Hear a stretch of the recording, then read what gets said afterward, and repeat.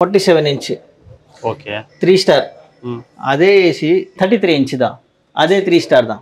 Okay. என்ன வித்தியாசம்? யாரோ மக்களுக்கு சொல்ல மாட்டாங்க. Okay. இல்ல என்ன ஸ்பெஷாலிட்டினா நீங்க 5.5 inchல இது ஏசி சைஸ். பீம்ல இருந்து மேலே ஏசி ஃபினிஷ் ஆகுது. ஸோ ரொம்ப காம்பேக்டா இருக்கும். சீலிங் உள்ளே இருக்கும். ஒரு 10 o'clock உங்களுக்கு ஏசி ஆன் ஆகணும். 2 o'clock ரூம் செட் ஆயிடுச்சா சேஞ்ச் ஆயிட்டு அப்படியே 24ல எடுத்துட்டு வரலாம். அது கூட நீங்க ஃபேன் இன்டகிரேட் பண்ணலாம். 1 o'clock உங்க ஏசி ஆஃப் ஆயிடணும். ஃபேன் ஆன் ஆகணும், ஒரு 5 minutes டிலேல ஆன் ஆகணும். அது மாதிரி நீங்க செட் பண்ணலாம். ஆனா நீங்க 5 star ஏசி பதிலா இது மாதிரி 3 star ஏசி வாங்கிட்டு கூட சரியா மேனேஜ் பண்ணிட்டீங்கன்னா 5 starல இருந்து ஜாஸ்தி பவர் சேவிங் வரும். Okay. 360 degree even throw design லுக்ல கொஞ்சம் நல்லா ப்ரீமியமா இருக்கும். இதுல நீங்க கலர் ஷேட் பண்ணலாம். நமக்கு பிடிச்ச கலர்ல பண்ணிக்கலாம். ஆமா, பிராண்டோட லோகோ போடலாம், வீடோட இன்டீரியர் மேட்ச் பண்ணலாம். வீட்டுக்குள்ள நம்ம எத்தனை ஏசி வச்சாலும் ஒரே ஒரு அவுட்டோர் யூனிட் வச்சா போதும். அப்ப அந்த கான்செப்ட் உங்ககிட்ட இருக்குங்களா? அது 4 ஏசி நம்ம பார்த்தோம்ல சார். ஒரு அவுட்டோர்ல அது 4 ஏசி ஓடுது. இப்போ நீங்க இண்டிவிஜுவல் ஏசி வாங்குறீங்க, அது பதிலா VRV வாங்கினா 20 to 25% கரண்ட் கம்மி எடுக்கும். அது ஒரு அட்வான்டேஜ். தேர்டு உங்களுக்கு ஸ்பேஸ் சேவ் ஆகுது. இதுதான் VRVயோட பைப்பிங். ஃபுல்லா பைப்பிங் அப்படியே போகும். ஒரே அவுட்டோர்ல இருந்து பைப் வரும். இப்போ இதுல என்ன இம்பார்ட்டன்ட் விஷயம்னா குவாலிட்டி தான் மெயின்.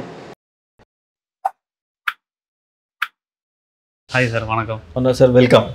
ஓகே சார், இப்போ இன்னைக்கு இந்த வீடியோவில் வந்து பார்த்தீங்கன்னா நம்ம ஃபுல்லாக ஏசியை பற்றி பார்க்க போகிறோம். ஏசியில் என்னென்னலாம் இருக்குது, என்ன ப்ரைஸ் ரேஞ்சிலேருந்து இருக்குது, என்னென்ன ஆப்ஷன் இருக்குது, புது வீடு கட்டுறாங்கன்னா அவங்களுக்கு நிறைய ஐடியாஸ் இதெல்லாம் நம்ம பார்க்கலாம். இப்போ ஸ்டார்டிங்லேருந்து போயிடுமா? Yes sir. புது வீடு யாரோ கட்டுறாங்கன்னா ஏசி இப்போ மஸ்ட்டு. ஏசியில் என்ன ஏசி இருக்குது, என்ன வெரைட்டி இருக்குது. ஒரு 5-10 வருஷம் முன்னாடி எடுத்திங்கன்னா விண்டோ ஏசி மட்டும் ஒரு ஆப்ஷன். ஆமாம். கொஞ்சம் வீட்டில் ஸ்பிளிட் ஏசி இருக்கும், இவ்வளோதான். இப்போ நிறையா வந்துருச்சு.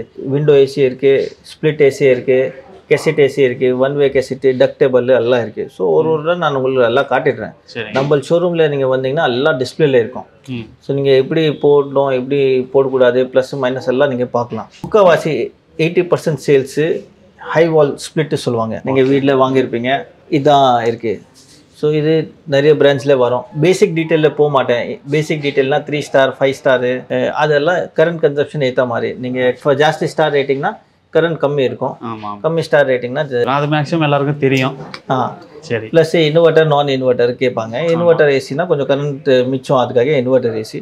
நான் இன்வெர்ட்டர் ஏசி நீங்கள் கமர்ஷியல் யூஸ் இருக்குது, உங்களுக்கு ரீட்டைல் ஷோரூம் ஹை த்ரோ வேணும், அதுக்கு என்ன உங்களுக்கு நான் இன்வெர்ட்டர் ஏசி வாங்குவாங்க. ஓகே. ஆனால் இதுலேருந்து தாண்டிட்டு ஏசியில் நிறைய விஷயம் இருக்குது, யாரோ மக்களுக்கு சொல்ல மாட்டாங்க. ஓகே. இப்போது எப்படின்னா ஏசியில் ஹை த்ரோ லோ த்ரோன்னு ஏசி வரும். இப்போ நீங்கள் ஓஜி ஏசி, இது ஏசி இருக்குது 47 inch. ஓகே. 3 star. அதே ஏசி இது கூட ஓஜி ஏசி.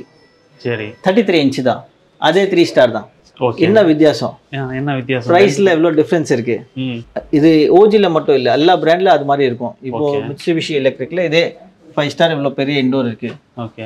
அதே இது சின்ன இண்டோர் இருக்குது, ரெண்டும் 5 star இருக்கும். ஓகே. என்ன டிஃபரன்ஸ்? டன் வந்து மாறுமா? Same டனேஜ் sir. நான் சொல்றது 1.5 டன் தான். அதுவும் 1.5, இதுவும் 1.5. ஓகே. அப்போ என்ன டிஃபரெண்ட்? ஸோ இப்போ வீட்டில் நீங்கள் பிளான் பண்ணுறீங்கன்னா 1.5 பிளான் பண்ணிட்டு போடுறீங்க. இது பிளான் பண்ணிட்டு நீங்கள் இன்டீரியர் பண்ணிட்டீங்க, சைஸ் பிஓபி சைஸ் எல்லாம் பண்ணிட்டீங்க, அப்புறம் போயிட்டு இல்லை நம்ம இது வாங்கணும் மாதிரி ஐடியா வந்துருச்சுன்னா தப்பாயிடும். ஸோ நீங்கள் இன்டீரியர் பண்ண முன்னாடியே ஏசி ஃபைனலைஸ் பண்ணோம். ஓகே. என்ன வித்தியாசம்? இது high throw high performance AC சொல்லுவாங்க. இதோட ஏர் ஃப்ளோ ஜாஸ்தி இருக்கும், இதோட ஏர் ஃப்ளோ கம்மி இருக்கும். ஓகே. இப்போ நீங்கள் லிவிங் ஹாலில் போடுறீங்க, லிவிங் ஹாலில் கொஞ்சம் சோஃபா தூரம் இருக்கும், ஏசி கொஞ்சம் டிஸ்டன்ஸ் ஜாஸ்தி இருக்கும். ஓகே. அது மாதிரி இருந்தானா கண்டிப்பாக இது மாதிரி கொஞ்சம் ஹை த்ரோ ஏசி போடுங்க. ஓகே. ரீட்டைல் ஷோரூம் இருக்குது உங்களுக்கு. ஒரு ஷோரூம்னா கொஞ்சம் காற்று மேலே வந்தால் தான் கூலிங், ஏன்னா வெளிலேருந்து ஆள் வந்தானா ஃபஸ்ட்டு கொஞ்சம் கூல் ஆகணும். ஓகே. அதுக்குன்னா இது ஏசி போடணும். ஓகே. பெட்ரூமில் இது மாதிரி ஹெவி ஏசி போட்டிங்கன்னா குளிரும். ஓகே. நீங்கள் தூங்க முடியாது. ஸோ அதில் இது காம்பேக்ட் ஏசி போடணும், லுக்கும் நல்லா இருக்கும். ஓகே.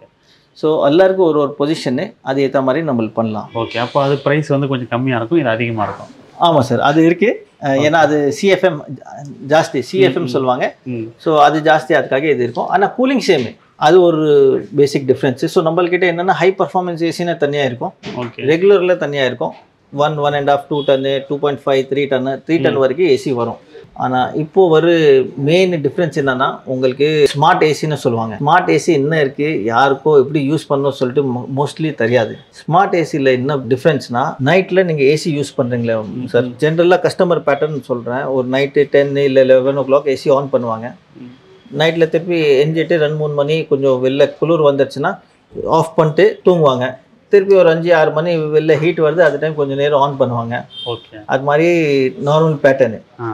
அது நீங்கள் பண்ணிங்கன்னா உங்களுக்கு ஸ்லீப் டிஸ்டர்பன்ஸாக இருக்கும். வீட்டில் 2 பேர் இருக்காங்க, ஹஸ்பண்ட் ஒய்ஃபு. ஹஸ்பண்டுக்கு வேறு கூலிங் வேணும், ஒய்ஃப்க்கு வேறு கூலிங் வேணும், அதுவும் இருக்கும். நிறைய விஷயம் இது மாதிரி இருக்கும். ஸோ அது இப்படி நீங்கள் மேனேஜ் பண்ணலாம். உங்கள் ஸ்லீப் டிஸ்டர்ப் ஆகாமல் நீங்கள் பண்ண முடியும். இப்போ வர ஸ்மார்ட் ஏசியில் இப்போ எப்படின்னா நீங்கள் ஆப்பில் செட் பண்ணலாம் டைமிங் எப்படின்னா ஒரு 10 o'clock உங்களுக்கு ஏசி ஆன் ஆகணும். ஏசி ஆன் ஆகிடுச்சுன்னா 10 to 12 o'clock to 11 o'clock high cooling இருக்கணும். ஒரு 18 degrees டெம்பரேச்சரில் வச்சுடுங்க. 12 o'clock ரூம் செட் ஆகிடுச்சா, சேஞ்ச் ஆகிட்டு அப்படியே 24ல் எடுத்துகிட்டு வரலாம். அது கூட நீங்கள் ஃபேன் இன்டெகிரேட் பண்ணலாம். No extra cost. அதுக்கு ஆட்டோமேஷன் எல்லாம் இதோ தேவையில்லை. நார்மல் உங்கள் ஸ்ப்ளிட் ஏசியில் உங்கள் ஃபேனில் அது ப்ரொவிஷன் இருக்குது. கொஞ்சம் ஸ்மார்ட் ஏசி ஸ்மார்ட் ஃபேன் மட்டும் வாங்கணும். 1 o'clock உங்கள் ஏசி ஆஃப் ஆகிடணும், ஆட்டோமேட்டிக்காக ஃபேன் ஆன் ஆகிடணும். ஃபேன் ஆன் ஆகணும், ஒரு 5 minutes டிலேயில் ஆன் ஆகணும். அது மாதிரி நீங்கள் செட் பண்ணலாம்.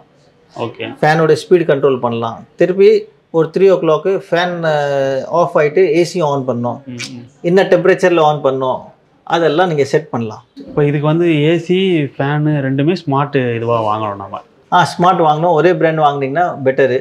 Okay okay. இப்போ அந்த பிராண்டில் நம்ம வாங்கிட்டோம்னா ஆப் மூலமாக கண்ட்ரோல் பண்ணிக்கலாம் இதெல்லாம். ஆமாம் சார். அது என்ன ப்ரைஸ் ரேஞ்சிலேருந்து வரும்? பெரிய டிஃப்ரென்ஸ் இல்லை. இப்போ நார்மலாக ஏசி வாங்குகிறோம் ஒரு 35,000னா ஸ்மார்ட் ஏசி 37,000 இருக்கும், அவ்வளோதான். ஸோ ஒரு 40,000 ஏசி வாங்க பதில் 42,000ல் இது ஏசி வாங்கினீங்கன்னா ஸ்மார்ட் ஏசியும் இருக்கும். ஆமாம். ப்ளஸ்ஸு உங்களுக்கு கரண்ட் சேவிங் நிறையா இருக்கும். இப்போ நீங்கள் சொல்கிறீங்க சார் எனக்கு இதெல்லாம் தேவையில்லை, எனக்கு என்ன பெனிஃபிட்டு? ஃபஸ்ட்டு உங்களுக்கு ஸ்லீப் டிஸ்டர்பன்ஸ் இல்லை. ஆமாம்.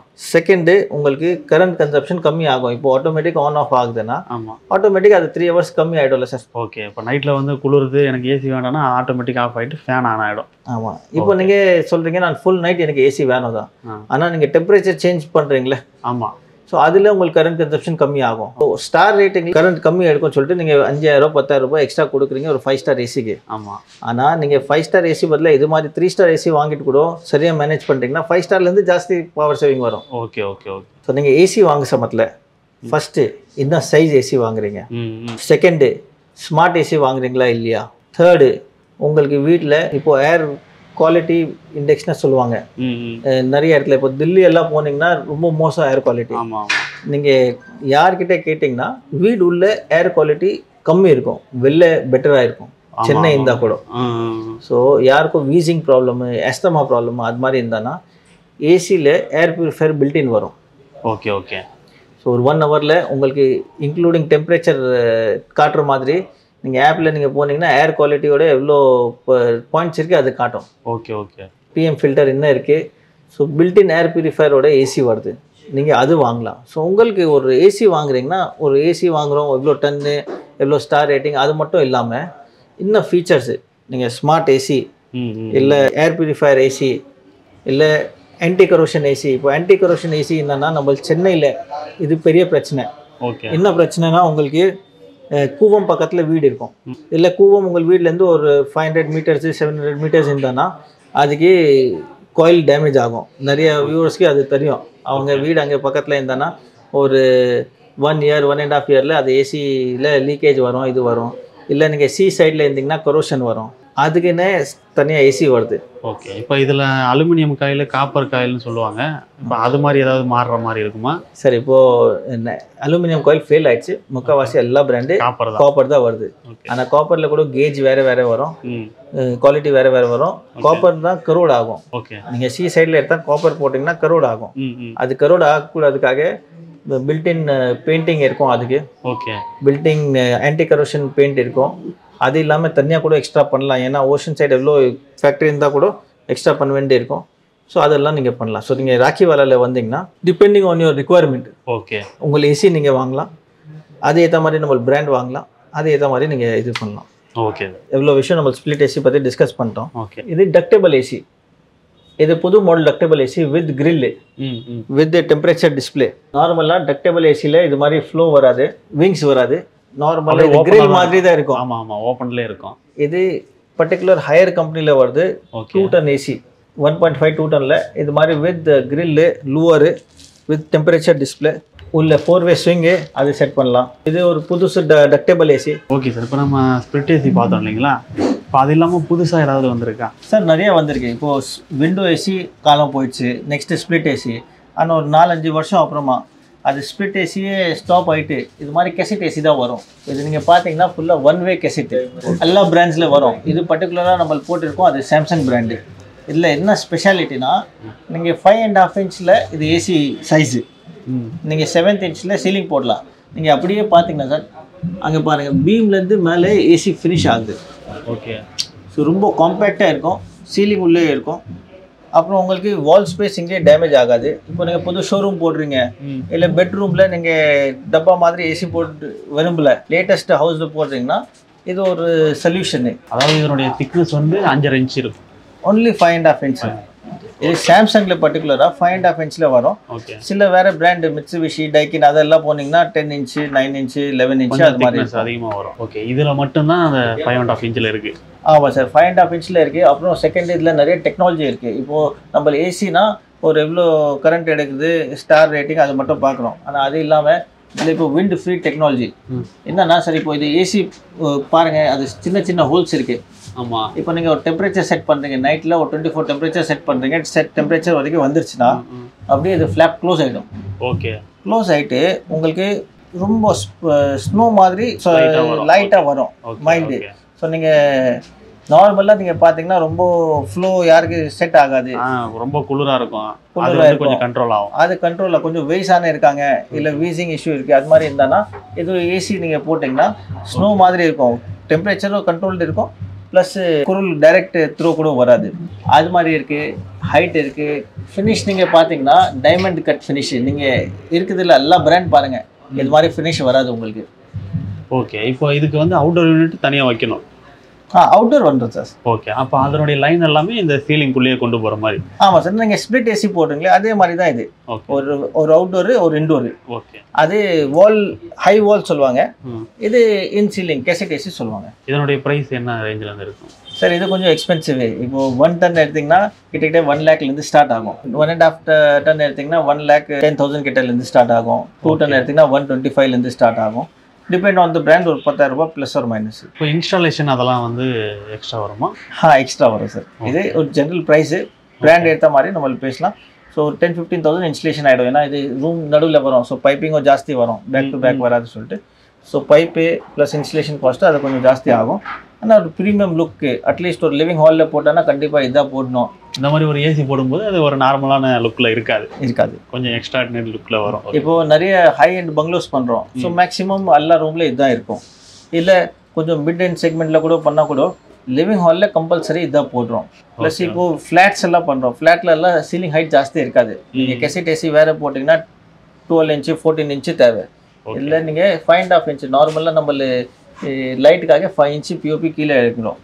ஸோ இது ஒரு 7 இன்ச் மட்டும் 7th இன்ச்சில் நீங்கள் பிஓபி போடலாம். ஓகே ஓகே அது மாதிரி. Okay sir. இப்போ இதுக்கு அடுத்து அட்வான்ஸ் ஏதாவது இருக்குங்களா? இருக்குது சார். சார் அடுத்து இது ரவுண்ட் கெசட்டு, இதுவும் கொஞ்சம் புது கான்செப்ட்டு. ஸ்கொயரில் நீங்கள் பார்த்துருப்பீங்க, இது 4-way கெசட்டு.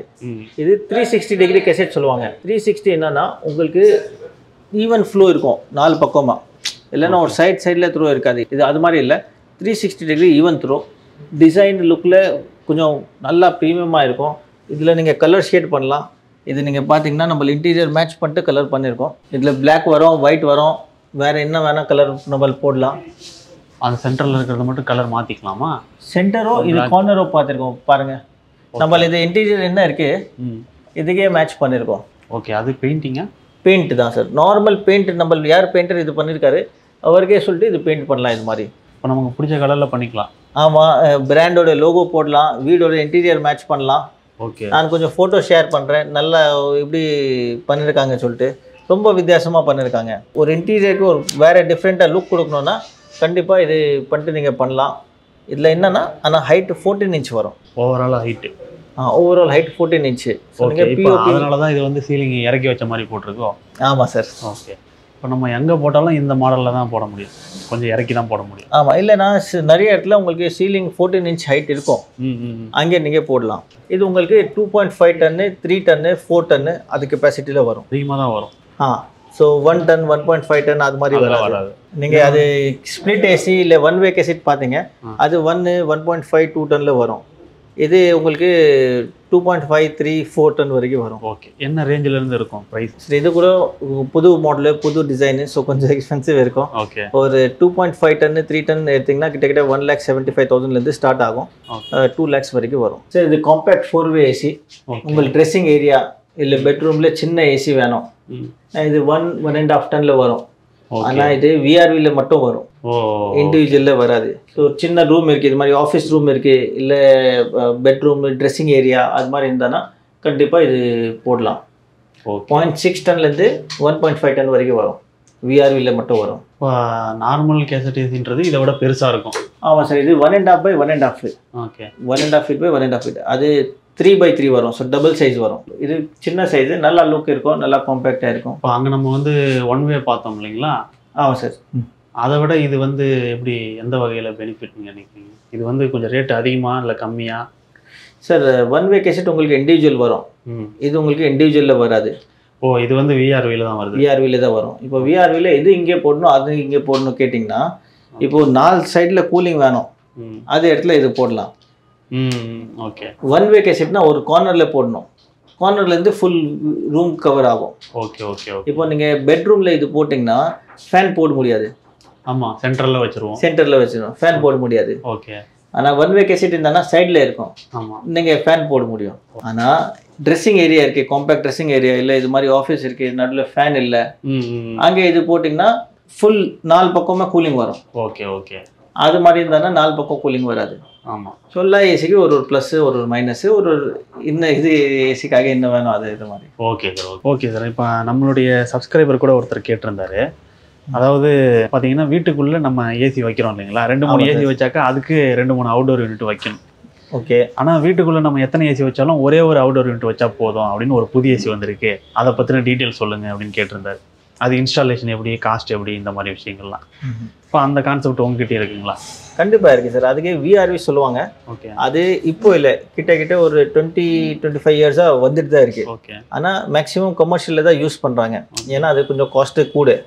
ஆனால் இப்போ ஒரு டெக்னாலஜி, இப்போ ஒரு காஸ்ட்டில் நீங்கள் வீட்டில் கூட எல்லாம் யூஸ் பண்ணுறாங்க. ஹை எண்ட் வீடு, ஹை எண்ட் பங்களோ அது யூஸ் பண்ணுறாங்க. இப்போ நீங்கள் கேட்குற மாதிரி ஒரு 4 ஏசி ஒரு வீட்டில் இருக்குது, 3 ஏசி ஒரு வீட்டில் இருக்குது, இல்லை ஒரு 10 ஏசி ஒரு வீட்டில் இருக்குது, அதுக்குன்னா ஒரு அவுட்டோர் போடணுன்னா கண்டிப்பாக போட முடியும். அதுக்கு எப்படின்னா பைப்பிங் எல்லாம் ஃபஸ்ட்டே பண்ணணும். நீங்கள் காஸ்ட் வைஸ் கேட்டிங்கன்னா உங்கள் சப்ஸ்கிரைபர்ஸ்க்கு கிளியராக சொல்லிடுறேன்.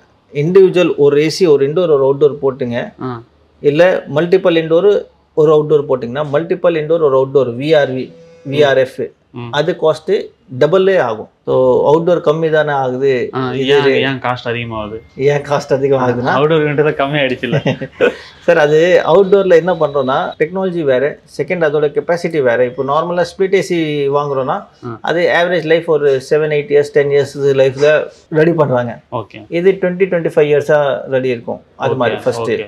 செகண்ட் விஷயம், உங்களுக்கு கரண்ட்டு நிறைய மிச்சம். இப்போ நீங்கள் இண்டிவிஜுவல் ஏசி வாங்குறீங்க, அது பதில் விஆர்வி வாங்கினா 20-25% கரண்ட்டு கம்மி எடுக்கும், அது ஒரு அட்வான்டேஜ். தேர்டு, உங்களுக்கு ஸ்பேஸ் சேவ் ஆகுது.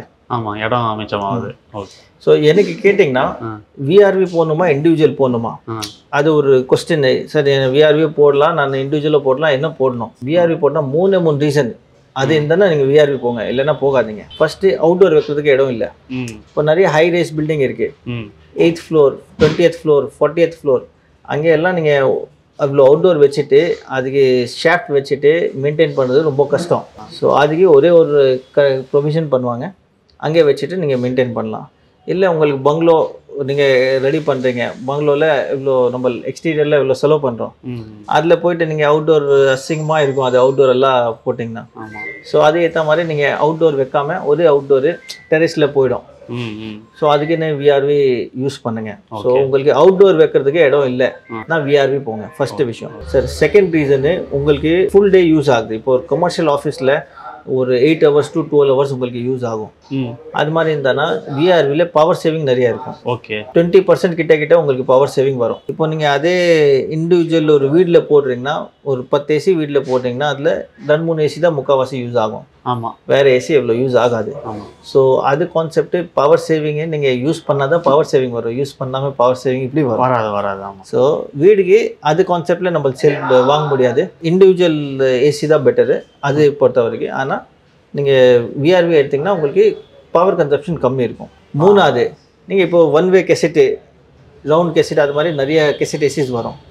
ஸோ நீங்கள் அது இண்டிவிஜுவல் வாங்கினா 1 lakh 1.5 lakh அது மாதிரி இருக்கும். எல்லா ஏசி அதே வாங்கினீங்கன்னா நீங்கள் விஆர்வி வாங்கினீங்கன்னா இண்டிவிஜுவல் வாங்கினா சேம் ரேட் தான் வரும். ஸோ விஆர்வியே வாங்கலாம், கரண்ட்டும் கம்மி ஆகும், மெயின்டெனன்ஸும் கம்மி ஆகும். அதை வச்சுட்டு நீங்கள் போடலாம். Okay sir. ஸோ உங்களுக்கு அவுட்டோர் இடம் இல்லை ஃபுல் டைம் யூஸு எல்லா ஏசி இது இல்லை எல்லா கெசெட் ஏசி புது ஏசி போடுறீங்கன்னா கண்டிப்பாக நீங்கள் விஆர்வி போங்க. இது 3 பாயிண்ட் இல்லையா, இது 3 பாயிண்ட்லேருந்து ஒரு பாயிண்ட் கூட உங்களுக்கு அப்ளிகேபிள் இல்லையா, அப்புறம் இண்டிவிஜுவல் போங்க. ஓகே. அது 4 ஏசி நம்ம பார்த்தோம்ல சார். ஆமாம். அது ஆஃபீஸ் ரூமில் காம்பேக்ட் 4 வே 1 வே கெசெட் அதெல்லாம் 4 ஏசிக்கு. இது ஒரு அவுட்டோர், இதோ 6 HP அவுட்டோர் தான், சிங்கிள் ஃபேஸ் அவுட்டோரு. இது ஒரு அவுட்டோரில் அது 4 ஏசி ஓடுது. ஸோ ஒரே பைப் தான் வெளில வரும், உள்ளே போயிட்டு பிரான்ச் அவுட் வரும். இங்கே இது சைடில் பைப் இருக்குது சார். நம்ம ஸ்ப்ளிட் ஏசி பார்த்துருக்கோம், டக்டபிள் ஏசி புது பார்த்துருக்கோம், ரவுண்ட் ஏசி பார்த்துருக்கோம், 1 வே பார்த்துருக்கோம், காம்பேக்ட் 4 வே பார்த்துருக்கோம். அதே மாதிரி 4 வே எல்லா இடத்துல நீங்கள் பார்த்துருப்பீங்க தான். ஃபுல் ரேஞ்ச் உங்களுக்கு டிஸ்பிளே வேணும், எக்ஸ்ப்ளனேஷன் வேணும்னா கண்டிப்பாக ரக்கிவாலாவில் நீங்கள் பார்க்கலாம். ஓகே. சார் விஆர்வி கேட்டிங்களே, இதுதான் விஆர்வியோட பைப்பிங்கு. ஃபுல்லாக பைப்பிங் அப்படியே போகும், ஒரே அவுட்டோர்லேருந்து பைப் வரும். இப்போ இதில் என்ன இம்பார்ட்டன்ட் விஷயம்னா குவாலிட்டி தான் மெயின். இப்போ இது குவாலிட்டி எப்படி இருக்குன்னா ஈச் அண்ட் எவ்ரி டிஸ்டன்ஸில், ஷார்ட் டிஸ்டன்ஸில் நம்ம சப்போர்ட் கொடுக்குறோம். ஏன்னா ஒவ்வொரு period of time 5 years 7 years 10 years ஆயிடுச்சுன்னா பைப்பு வைப்ரேஷன் வரும், வைப்ரேஷன்லேருந்து கேஸ் லீக் ஆகும். ஆனால் நம்ம வைப்ரேஷனை அரெஸ்ட் பண்ணோன்னா ஷார்ட் கேப்பில் சப்போர்ட் கொடுக்கணும். ஈச் சப்போர்ட் ஒரு காஸ்ட் இருக்கும். ஆனால் அது காஸ்ட் பார்க்காம ஒரு 20-25 years அது பைப் அப்படியே இருக்கணும் சொல்லிட்டு நம்மளு ஈக்குவல் சின்ன டிஸ்டன்ஸில் சப்போர்ட் கொடுக்குறோம். ஒரு பெண்ட் இருந்தானா பெண்ட் பக்கத்தில் அப்படியே சப்போர்ட் கொடுக்குறோம், எக்ஸ்ட்ரா சப்போர்ட்டு. அதே மாதிரி ரெஃப்னெட் இருந்தானா டபுள் சப்போர்ட் சொல்லிட்டு அது மாதிரி கொடுக்குறோம். சப்போர்ட் இல்லாமல் நம்மளது நெக்ஸ்ட்டு இது ஈச் சப்போர்ட்டில் நீங்கள் பிவிசி பைப் பார்க்குறீங்க. ஆமாம். அது பிவிசி பைப் ஏன்னா இப்போ நம்மளுக்கு கட்டுறோம், அங்கே திருப்பி ரொம்ப டைம் ஆயிடுச்சுன்னா அது கட் ஆகும். ஜாயிண்ட்டு மேலே ஸ்பாஞ்சு தான் இருக்குது, அதனால் அது ஸ்பாஞ்சு கட் ஆகிடும். ஸ்பாஞ்ச் கட் ஆகுனா வாட்டர் லீக்கு இதெல்லாம் பிரச்சனை வரும். ஸோ அட் எவ்ரி பாயிண்ட்டு நம்மள அதே கண்டிப்பாக அது சப்போர்ட் இருக்கும். ரொம்ப இம்பார்ட்டண்ட் என்னென்னா ட்ரெயின். இப்போ நம்ம ஏசி போடுறோம்னா தண்ணி விழும், சொல்லி நிறைய பேர் சொல்லுவாங்க. அது ஏன்னா சப்போர்ட் சரியாக கொடுக்காம இருப்பாங்க. இப்போ இது நீங்கள் பிளாஸ்டிக் பைப் பார்க்குறீங்களா? ஓகே. ஆமாம். அது train pipe. So AC position இங்கே வரும், அங்கேருந்து அப்படியே டாய்லெட்டில் போகுது. ஓகே. ஆனால் அட் எவ்ரி சப்போர்ட்டு இது ஹைடெக் சப்போர்ட் சொல்லிட்டு சொல்லுவாங்க. எவ்ரி டிஸ்டன்ஸில் ஹைடெக் சப்போர்ட் போட்டுருக்கோம். ஸோ அதில் நம்ம ஹைட் அட்ஜஸ்ட் பண்ணிட்டு கரெக்டாக ஸ்லோப் எடுத்துகிட்டு வரலாம். ஸோ ரொம்ப ஸ்பேஸும் எடுக்காது, ஸ்லோப்பாக கொடுத்துட்டு வரணும். நார்மலாக ரெகுலர் சப்போர்ட் கொடுத்துட்டு அப்படியே எடுத்துகிட்டு வந்துடுவாங்க, காஸ்ட் கம்மியாகும். இதுலேருந்து நம்மளுக்கு cost hitech clamp cost normal clamp cost 3 times ஜாஸ்தி. ஓகே. ஆனால் அது 3 times ஜாஸ்தி கொடுத்து கூட அதுக்கு பர்ஃபெக்ஷன் எடுக்கணும். நம்ம ஒரு ப்ராஜெக்ட் பண்ணுறோம்னா 20-25 years பைப் டச் பண்ண தேவை இருக்கக்கூடாது. அது வச்சு தான் நம்ம பண்ணுறோம். இப்போ நீங்கள் எலக்ட்ரிக்கல் கேபிள் பார்த்தீங்கன்னா அது தனியாக போகும், இது தனியாக போகும். ஆமாம். எலக்ட்ரிக்கல் கேபிளுக்கு எல்லாம் ஷீல்டட் ஹை அண்ட் கேபிள் தான் எடுப்போம். ஸோ எலக்ட்ரிக்கல் பிரச்சனை நாளைக்கு வரக்கூடாது. அது மாதிரி ஒரு விஷயமா இருக்கும். இங்கே ரெஃப்னெட் இருக்குது, ரெஃப்னெட்டுக்கு சப்போர்ட்டு, ரெஃப்னெட்டுக்கு என்ன டிஸ்டன்ஸ் 1.5 meter டிஸ்டன்ஸு அதெல்லாம் பக்கா இருக்கும். வெளிலேருந்து பார்க்குறதுக்கு எல்லா ஏசி நல்லா இருக்கும். ஆனால் உள்ளே எவ்வளோ வேலை இருக்குது பக்கா பண்ணோம், அதான் பார்த்துட்டு நம்ம பண்ணுறோம். Okay sir. இப்போ வந்து அவுட்டோரில் நம்ம ஒரு யூனிட் வச்சுட்டு எல்லா இடத்துக்கும் லைன் எடுக்கிறோம் இல்லையா, அதனால் வந்து பட்ஜெட் கொஞ்சம் அதிகமாகிற மாதிரி இருக்குது. அதில் எப்படி பட்ஜெட் கம்மி பண்ணலாம் சார்? 2 காம்பனெண்ட் இதில். ஒன்று மஷீனு, ஒன்று இன்ஸ்டலேஷனு. மஷீனில் நீங்கள் என்ன பிராண்ட் செலக்ட் பண்ணுறீங்க அதே மாதிரி காஸ்ட்டு கம்மி இருக்கும், ஜாஸ்தி இருக்கும், அது நீங்கள் அட்ஜஸ்ட் பண்ணலாம். இன்ஸ்டலேஷனில் நீங்கள் கம்மி பண்ணிட்டீங்க, இல்லை இவர் எவ்வளோல பண்ணுறாரு நீங்கள் எவ்வளோல பண்ணுறீங்க, இதெல்லாம் நான் ஸ்பெசிஃபிகேஷன் சொல்கிறேன்ல, அதெல்லாம் இல்லாமல் பண்ணலாம்.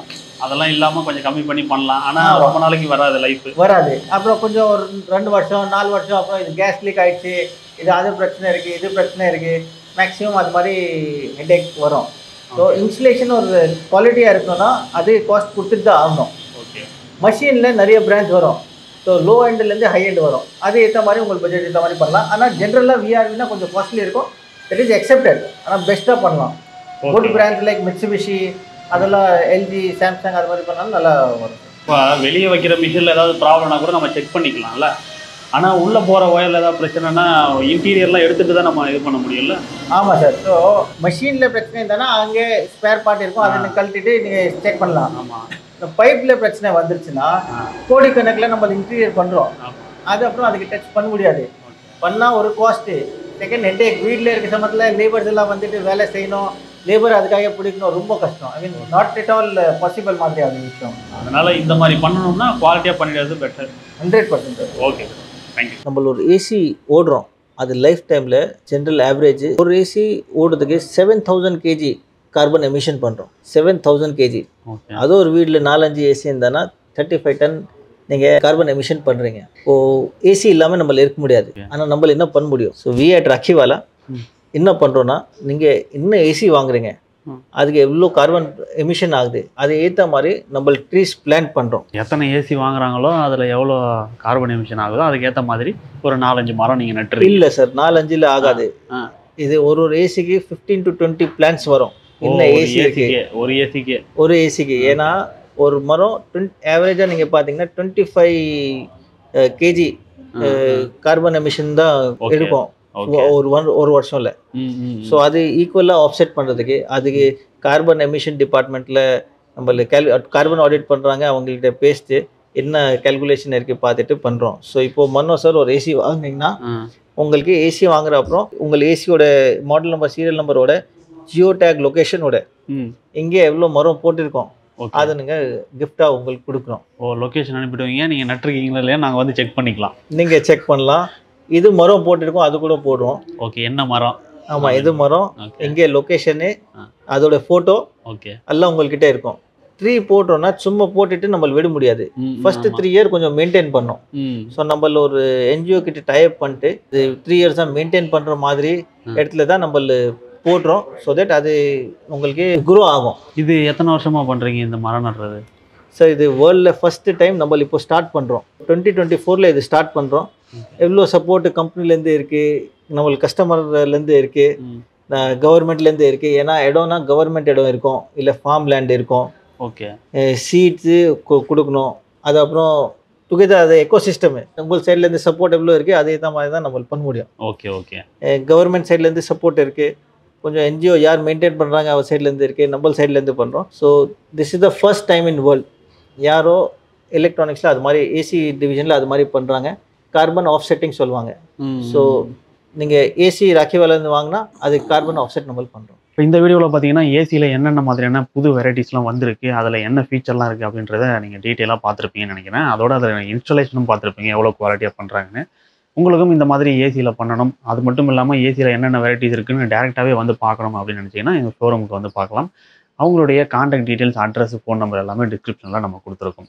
இந்த வீடியோ உங்களுக்கு பிடிச்சிருக்கும், யூஸ்ஃபுல்லாக இருந்தால் லைக் பண்ணுங்கள், ஷேர் பண்ணுங்கள். அதோட உங்கள் கருத்துக்கள் எதாவது இருந்தாலும் கமெண்ட்டில் சொல்லுங்கள். நன்றி.